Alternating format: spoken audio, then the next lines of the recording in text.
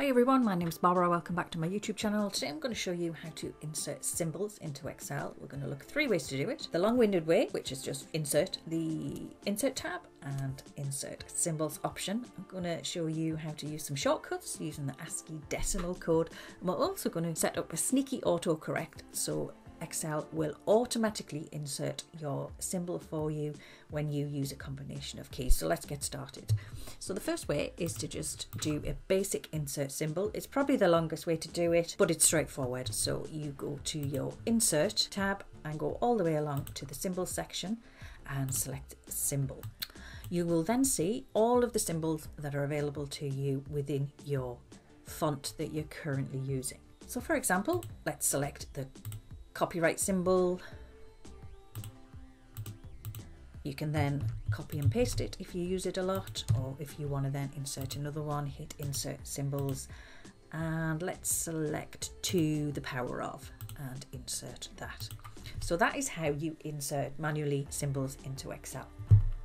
Now the second way is to actually make use of the ASCII decimal code. So every symbol in Excel is assigned a decimal code, and if you type that code in, the symbol appears. So if you have a look at the trademark symbol, it's 153, copyright is 169, and the division symbol is 247. So where do you find these codes? So if we go back to our Insert tab and the Symbols section, you'll see you want to make sure that this is selected to decimal code. So if we select 2, so if we select to the power of, you can see that the character code for that is 178 and copyright code is 169 and trademark is 153. So we can make use of those codes and type a shortcut. So let's say we want to use the to the power of, or the exponent to the power of 2, and let's just select the cell we want to put it into. So the way to use these codes is you hold down the Alt key and then you must type 0 before the code and 0178. Release the Alt key and there you have it.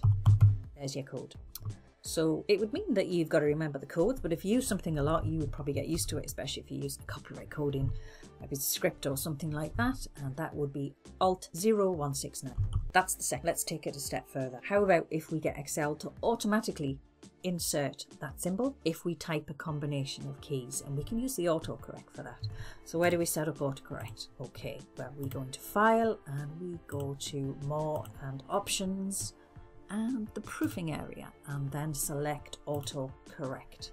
So you'll see already in your Excel if there's anything already set up. So in this one, if we typed bracket C bracket, the copyright symbol comes. Trademark one is TM surrounded by brackets. That's quite handy. Let's set up the exponent, or the to the power of 2. So let's say that whenever I type 2 and the up arrow, which involves me holding the Control key and up arrow, I want that to insert Alt 0178, which is to the power of. Don't forget to hit Add and OK. Let's test it out. Hit OK again.